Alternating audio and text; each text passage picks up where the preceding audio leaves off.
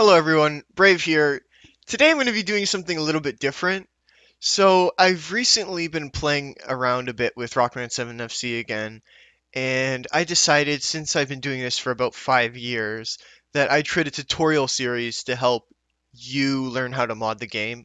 So this part is mostly going to be about setup and getting familiar with the game. So if you already have general knowledge on how it works and what you need to mod it, you probably don't need to watch this part. You can probably skip to whatever part you need. So for example, I'm going to be making a video on basically every area. So I'm going to do one eventually on sprites, music, map editing, and text editing. So if you want to know how to do one of those things, you can just wait for that video to come out, and then you can learn how to do that because I'll be going more in depth into each area in its respective video. So as I previously said, this part is going to be more about setup and getting familiar with the game. So we're going to jump into that right now. So let's get started.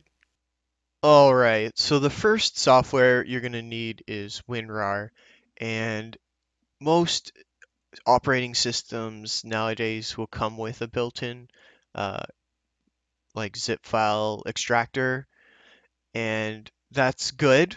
But WinRAR is good to have because, for one, the map editor is not in a conventional compression file format, so WinRAR is good for this. And also, WinRAR is just nice to have in general for compressing files and whatnot. It's really convenient and it's pretty easy to use. So we're just gonna download this right now and download. You don't actually have to buy it.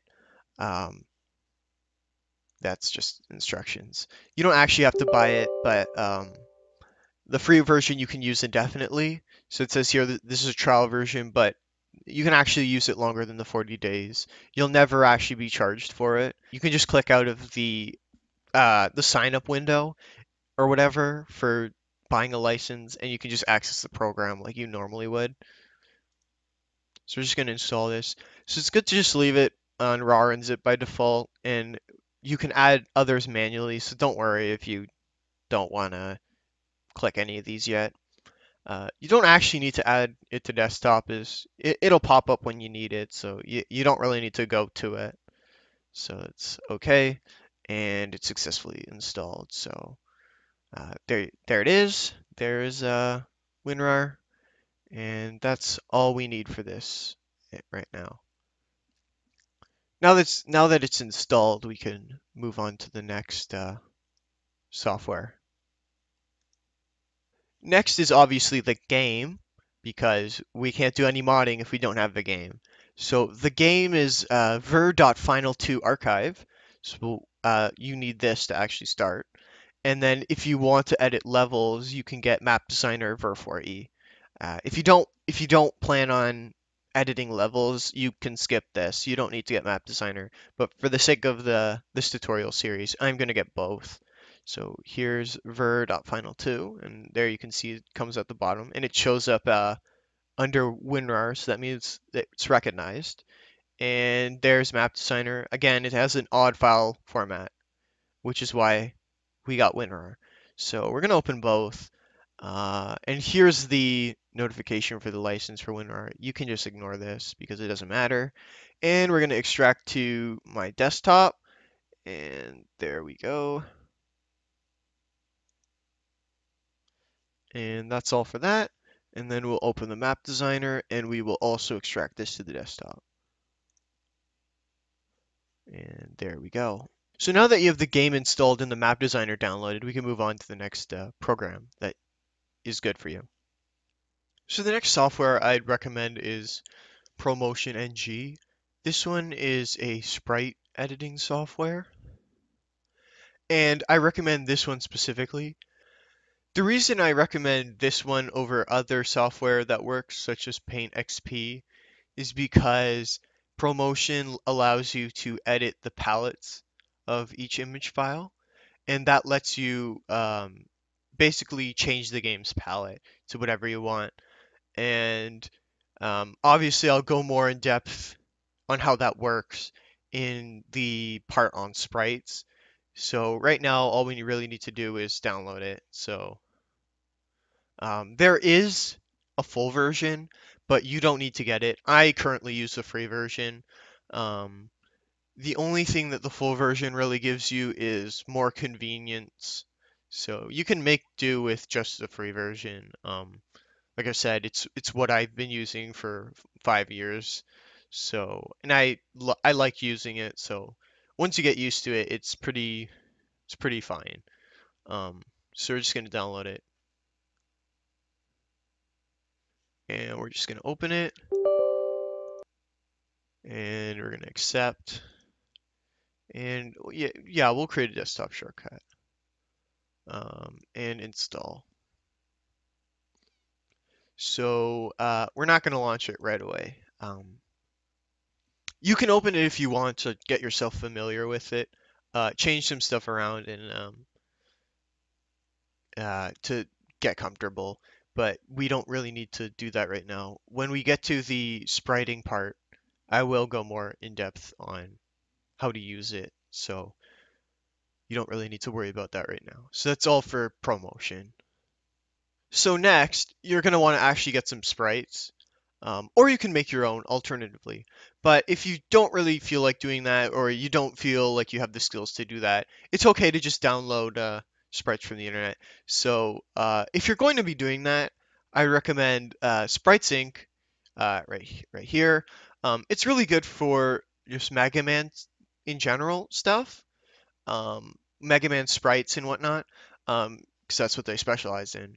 So as you can see here, I've pulled up the Rockman Battle and Fighters sheet from Mega Man, and for the sake of this tutorial, I'm going to be using this one, um, mostly because it's similar to the NES Mega Man sprites that are used in the game, and it should be easy to replace with these ones. Um, and alternatively, you can use the Spriter's resource here. I have the same sheet open here. So it's whatever. If you want to like replace, say, Mega Man with Proto Man or Roll, then Sprite Sync is good. But if you want to replace it with something more obscure that isn't Mega Man, you can do that. You can use the Spriter's resource.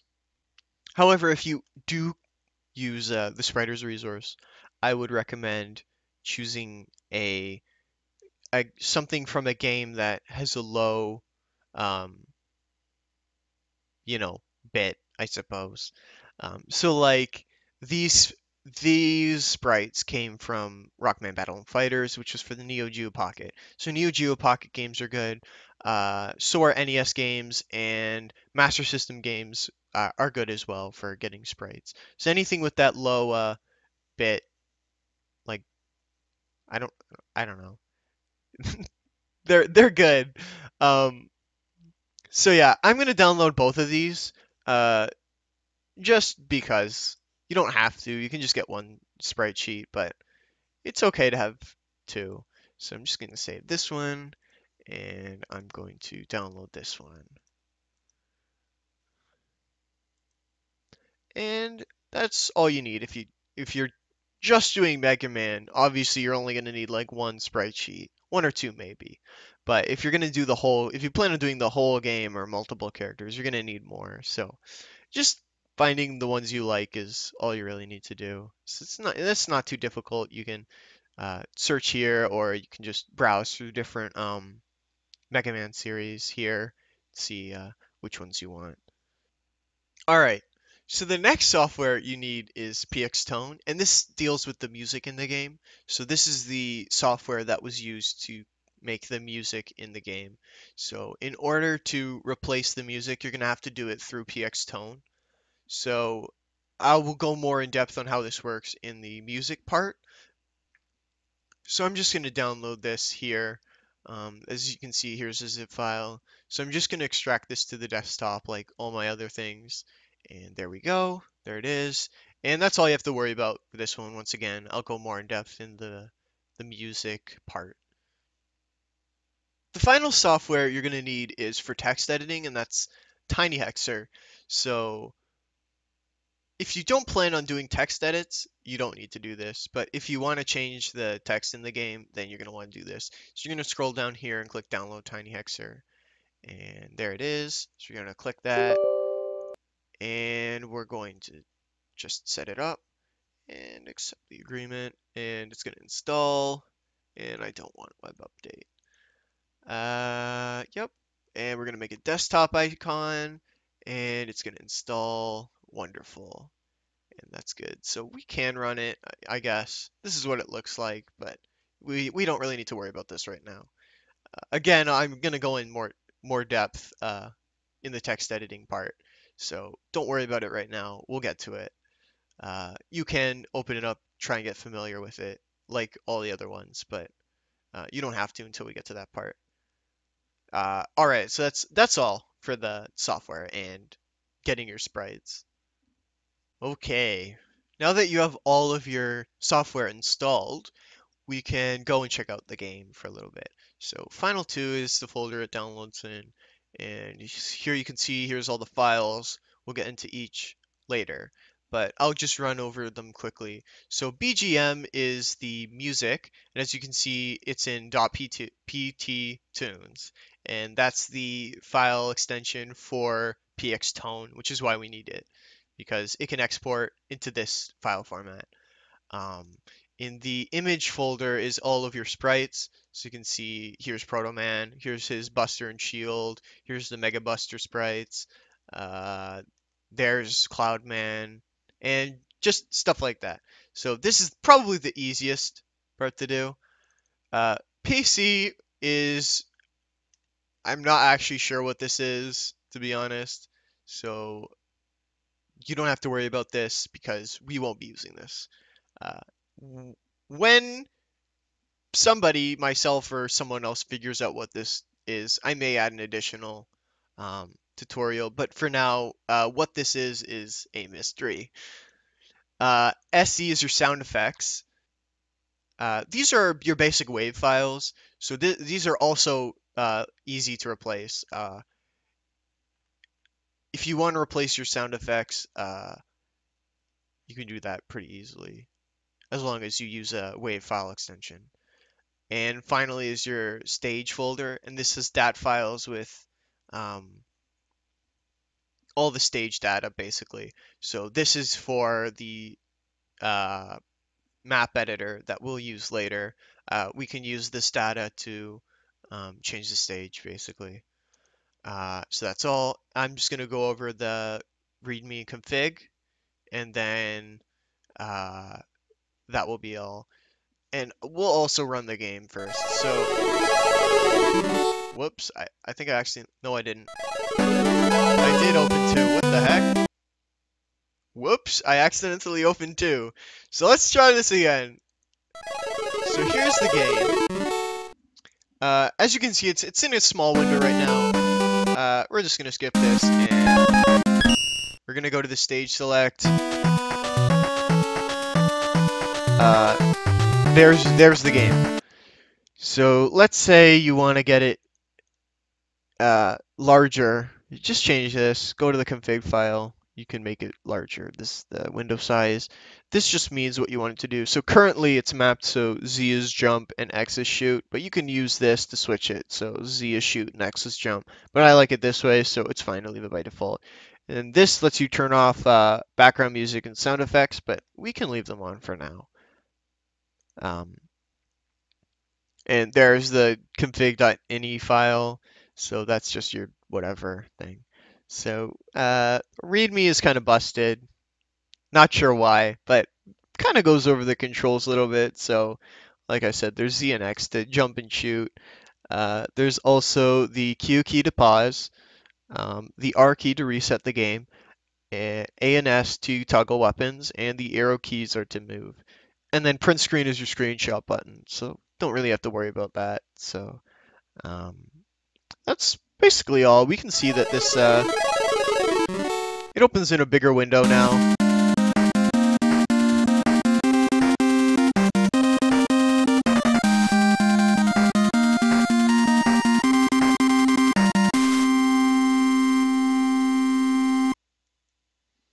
So that's going to be all for this part. There's going to be future parts in which I'll go over each area, as I mentioned previously.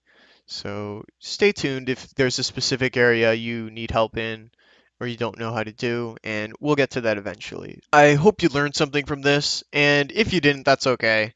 This is the basic stuff, so um, this should be pretty easy for most people to grasp. Uh, so, with that all said, I'll see you guys next time. Brave out.